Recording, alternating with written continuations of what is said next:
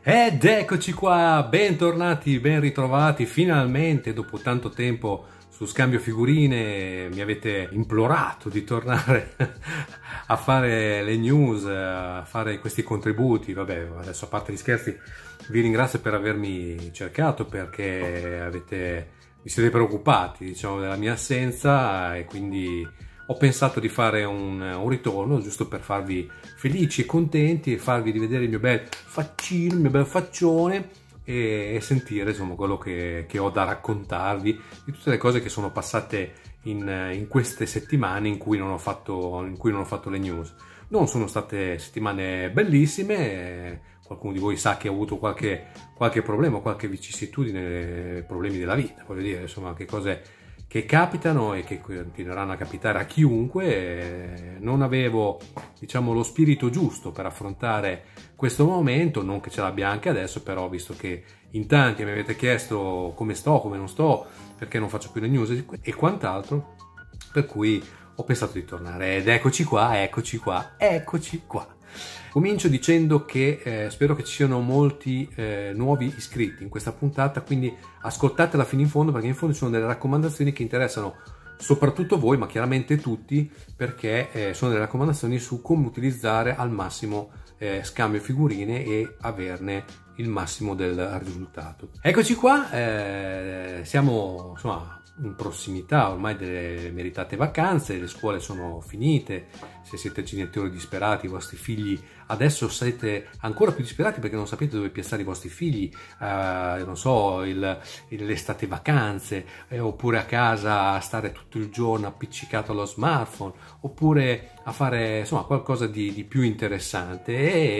e probabilmente anche magari andranno in vacanza o con i nonni o con voi anche, quindi visto che è tanto tempo anche di questa cosa che mi chiedete, ma non c'è la possibilità di mettersi tipo in non disturbare, in modalità vacanza, in modalità quelli i professionisti che dicono in out of office,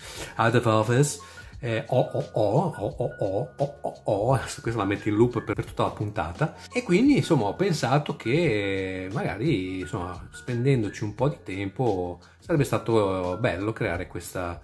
funzionalità che poi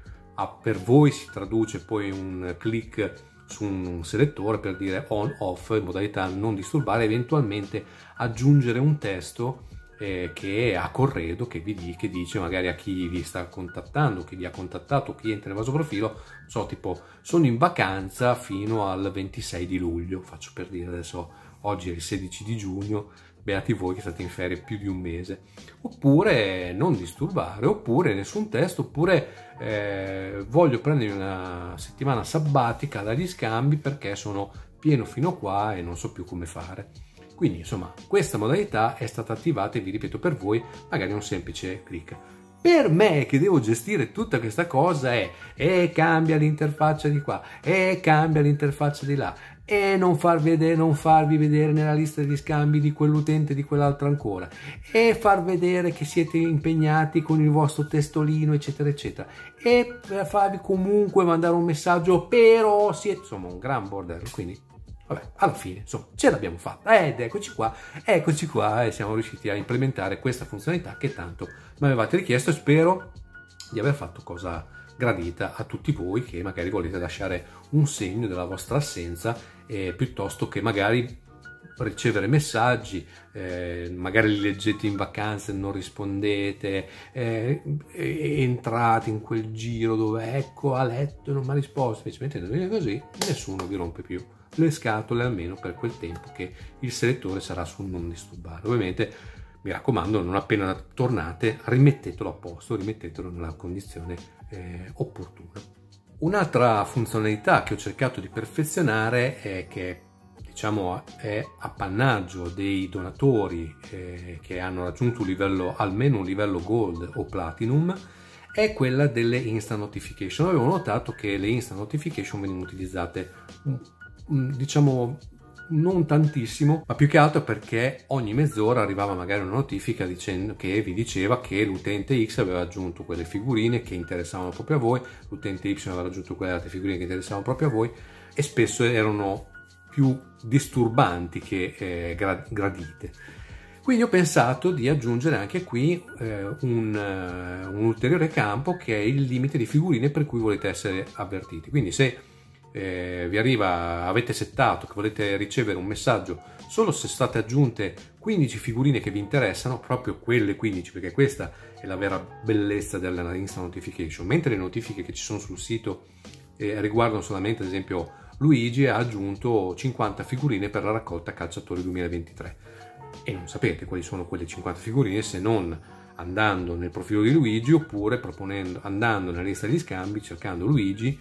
e andando a vedere se avete qualcosa in comune, che tra quelle 50 ci sono quelle che interessano a voi. Le instant notification, che è quella cosa che ho regalato a chi regala a Scambio Figurine la propria stima,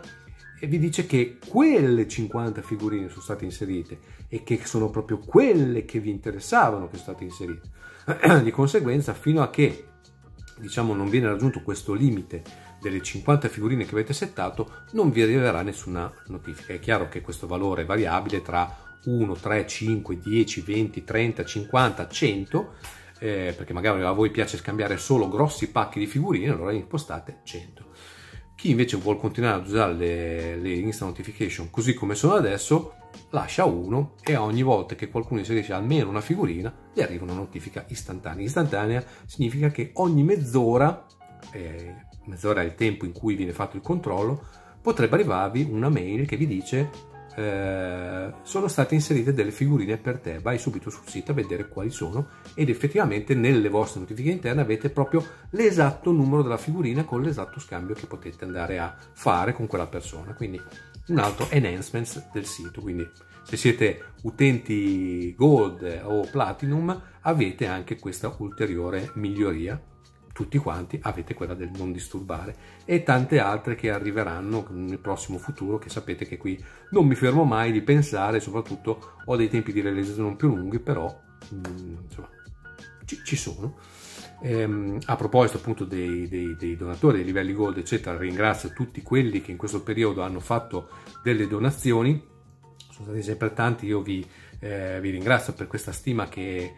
date soprattutto al mio lavoro, che come ho detto anche prima è incessante, perché ogni giorno mi sviluppo un'idea nuova o un perfezionamento o qualcosa da sistemare. A proposito di perfezionamento, ringrazio tutti quelli che mi segnalano delle anomalie sul sito, perché mi permettono di migliorare di giorno in giorno, in particolare Livio che sta scovando, sta mettendo a soqquadro il sito per capire dove ci sono dei problemi. Ti ringrazio, non esagerare, perché come ti ho detto non riesco a starti dietro, e soprattutto insomma non stare neanche a perderci troppo tempo. Adesso capisco che la tua è una predisposizione ad aiutare gli altri o cercare di fare andare tutte le cose per bene. Non ho tanto tempo da stare dietro a tutto quello che mi viene segnalato, però se noto che è una cosa che posso sistemare in breve tempo, ti ringrazio. Quindi ringraziamento speciale a Livio, che se lo trovate nei vostri scambi è uno molto a posto. Facciamo un doppio pollice alto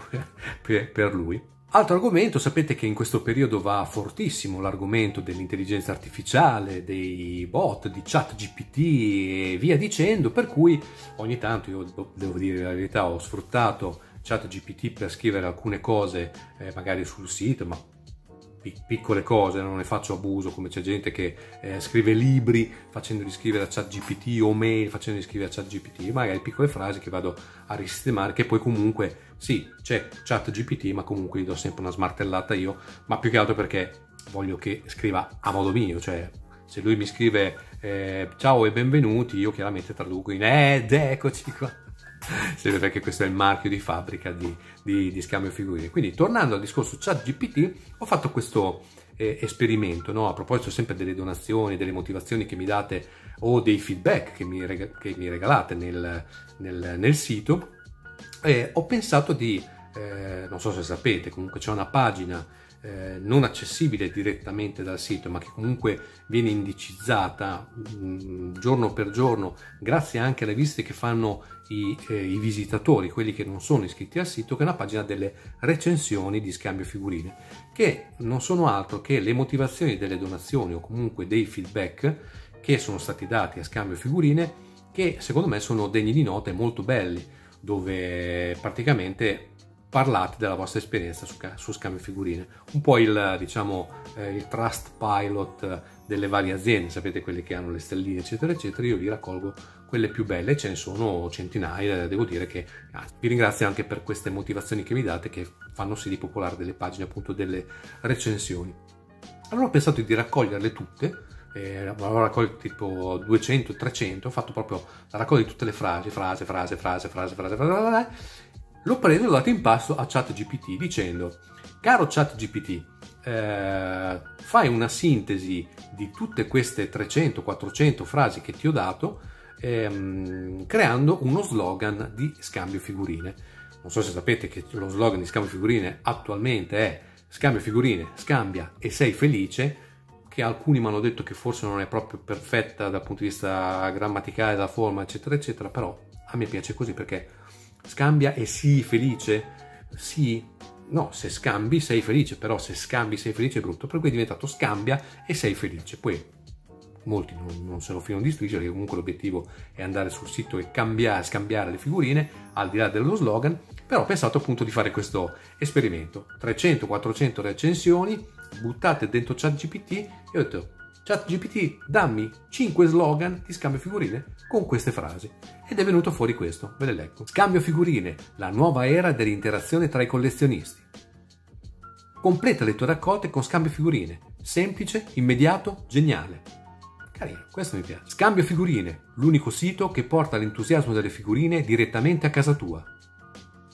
Un po' arzigogolato, però ci sta anche questo. Scambio Figurine, il servizio versatile e facile da usare per completare le tue collezioni. Un po' troppo lungo. E il quinto è Scambio Figurine, l'idea che ha reso possibile l'impossibile. Unisciti alla nostra community. Ma vi dico la verità, a me piace il secondo, che era: completa le tue raccolte con Scambio Figurine, semplice, immediato, geniale. Voi che ne pensate? Ditemi quello che vi piace, oppure se avete uno slogan proponetemelo e andiamo avanti. Peraltro io poi gli ho detto: me ne fai altri 10, e me ne ha sparati 10 un po' più bruttini a scendere, però diciamo che non è male. Per cui ho fatto questo esperimento, fatelo anche voi magari con le vostre cose. La cosa interessante è che sono andato a interrogare un'altra intelligenza artificiale che si chiama Perplexity, sì, perplexity.ai, e ho scritto ad esempio come scambiare figurine della raccolta calciatori 2023. La cosa interessante è che praticamente ha fatto un testo dove diceva scambiare figurine lo puoi fare su questi siti, e il primo era Scambio Figurine, probabilmente perché nella sua intelligenza artificiale ha fatto un po' di ricerche e è andato a trovare come indicizzato Scambio Figurine al primo posto. Quindi diciamo il branding position, come lo chiamano i ben pensanti e quelli che sono molto bravi a fare questo lavoro di comunicazione, quindi il branding position di dello scambio di figurine è che Scambio Figurine è al primo posto. Sono contento nella mia modestia, e sono felice anche di questo, ma tutto questo è anche grazie a voi che ovviamente alimentate continuamente il fuoco delle figurine. Torno a bomba un po' sulle motivazioni, perché molti, adesso al di là delle motivazioni delle donazioni, o comunque con diciamo le chiacchierate che mi faccio con qualcuno di voi, qualche genitore disperato eccetera eccetera, viene fuori sempre più spesso il fatto che questo servizio viene utilizzato sì dai genitori, ma in collaborazione con i propri figli, quindi viene utilizzato dai figli in collaborazione con i genitori, e tutti mi dicono che è un'esperienza molto bella dal punto di vista educativo e formativo, perché i ragazzi si responsabilizzano, iniziano a gestire le cose, ad essere più organizzati, a parlare con un prossimo tramite mail in un modo gentile, ma soprattutto alla fine di tutto la gioia nel vedere la busta arrivare nella buchetta delle lettere, aprire, trovare le figurine che con tanta abnegazione, con tanto passione loro hanno scambiato, diciamo, con i vari utenti del sito. E a questo proposito è già da un po' di tempo che ci penso, però sentendo tutte queste cose, questa cosa legata ai bambini delle scuole eccetera eccetera, ho pensato ad un possibile, potenziale progetto da fare con le scuole. Con le scuole e in che modo? Non so, magari andando a presentare la piattaforma con l'obiettivo appunto di fare tutte quelle cose che mi dite, ovvero che i ragazzi si responsabilizzino, che diventano bravi ad organizzare i propri contenuti, le proprie cose, che imparino a scambiare e a colloquiare, a comunicare e soprattutto appunto avere la gioia di ricevere le figurine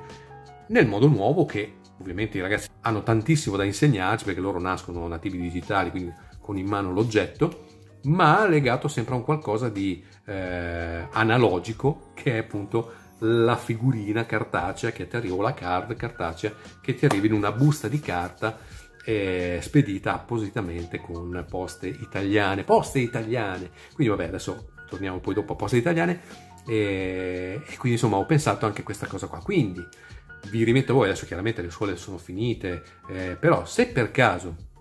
vi piacesse questa idea del creare una sorta di progetto continuativo con le scuole, io ho già scritto a qualcuno che mi segue su Instagram, che so essere ad esempio delle insegnanti di scuola primaria o altro, se vi interessati, o comunque se pensate che la vostra scuola nei dintorni, la scuola dei vostri figli sia interessata, io sono disponibile ovviamente in modo totalmente gratuito, magari a fare delle call, oppure se sono nella mia zona, perché no, andare anche di persona a fare un po' lo spettacolino, delle news come faccio qua, ed eccomi qua con tutti i bimbi intorno che sono tutti contenti a scambiare queste figurine tanto amate. Tornando al discorso di poste italiane, mi rendo sempre più conto che ci sono tante persone che non hanno mai spedito una busta, c'è chi la spedisce in modo non molto regolare, che non mette il francobollo, sbaglia l'indirizzo, e anche qui sto cercando di organizzare con una persona che è un utente di Scambio Figurine, una ragazza di Scambio Figurine, che ho scoperto abita qui a Bologna, che lavora alle poste, non alle poste dello sportello, però con le poste, quindi stiamo anche qui organizzando un contenuto da fare, tipo, non so, un'intervista doppia, una chiacchierata, una Zoom call, per andare un po' a snocciolare un po' tutti quei temi legati alla spedizione, all'imballo e ai falsi miti sul posta 1, posta 4, il francobollo. Addirittura ho scoperto in questi giorni che i valori bollati non hanno scadenza, quindi per assurdo, se uno ha dei valori bollati in lire, potrebbe anche metterli, l'importante è che l'esatto valore tradotto in euro sia lo stesso e quindi è valido. Quindi se avete dei francobolli in lire, mi hanno detto, non voglio responsabilità, mi hanno detto che sono utilizzabili, l'importante è che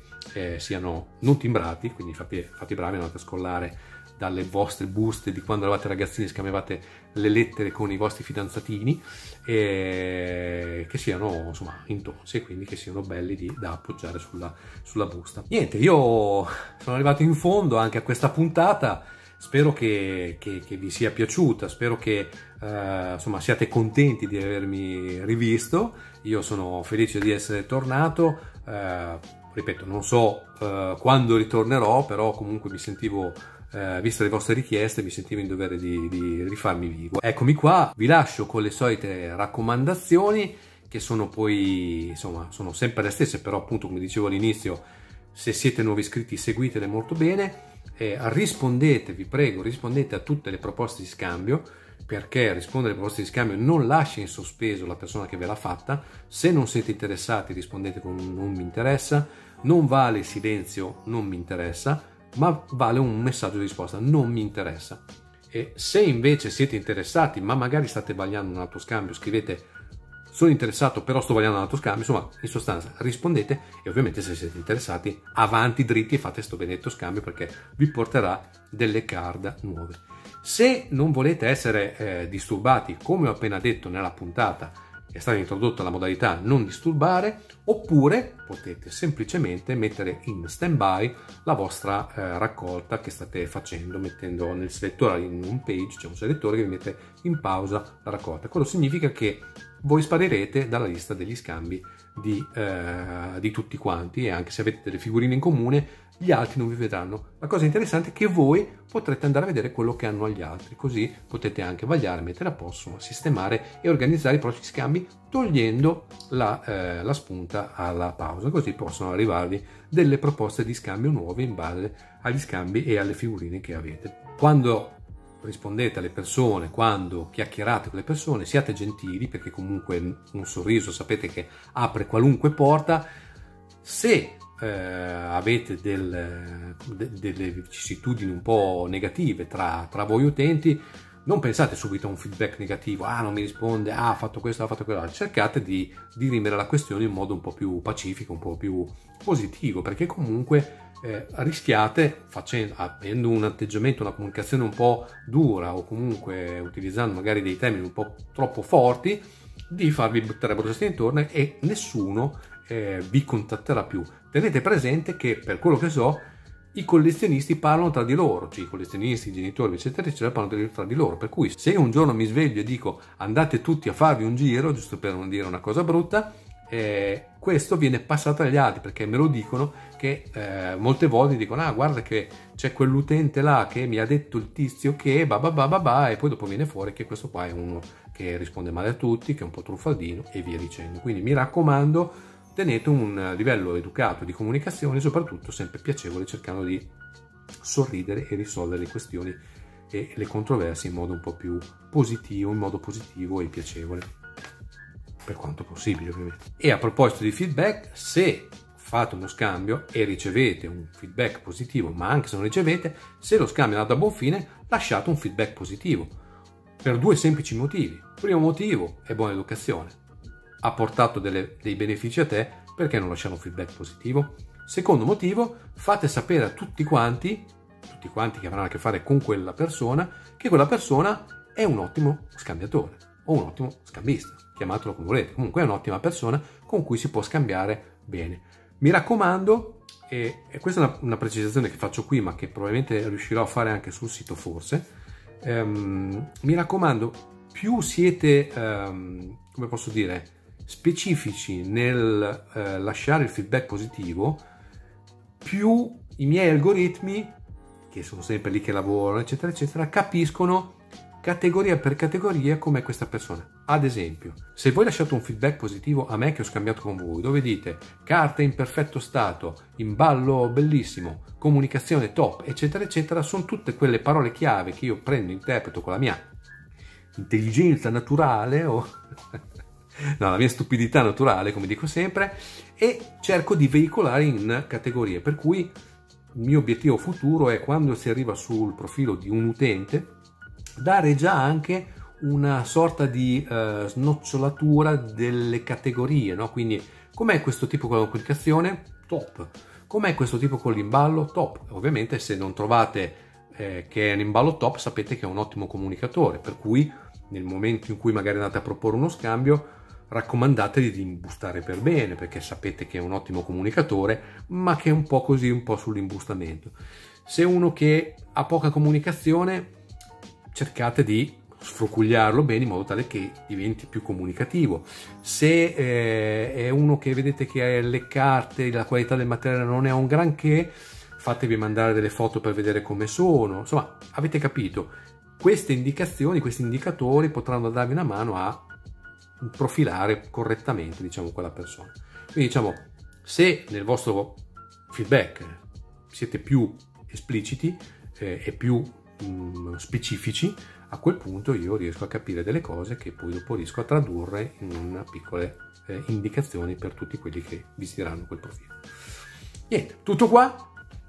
Eccoci qua. Io, visto che non so se farò altre puntate quest'estate, anche se la mia idea c'è sempre di fare una summer edition come ho fatto un paio d'anni fa,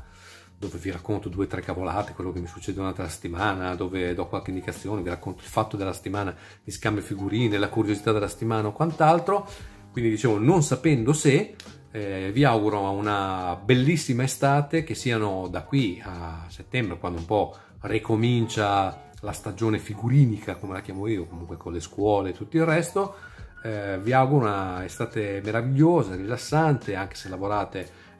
camminate all'aperto, prendete il sole, sudate, che sudare fa bene, butta fuori tutte le tossine, tutto il resto. Infatti adesso io penso di andarmi a fare un bel giro, sotto il sole ci saranno 40 gradi fuori, non lo so, e niente, comunque passate una bella estate. Se non volete essere disturbati, mettete il non disturbare di Scambio Figurine e lasciate un messaggio a chi vi deve contattare, un messaggio generico tipo ritornerò in ginocchio da te, come diceva Gianni Morandi, e niente, insomma, buona estate, grazie ancora perché vi siete interessati alla mia salute, alla mia salute mentale soprattutto, e ci vediamo presto, chi lo sa. Se siete interessati che io faccia delle puntate settimanali o bisettimanali di Scambio Figurine Summer Edition, fatemelo sapere, fatemi sapere un po' tutto quello che vi ho chiesto in questa puntata. Un bacio, un abbraccio, mangiate le verdure, scambiate responsabilmente e a presto. Dai!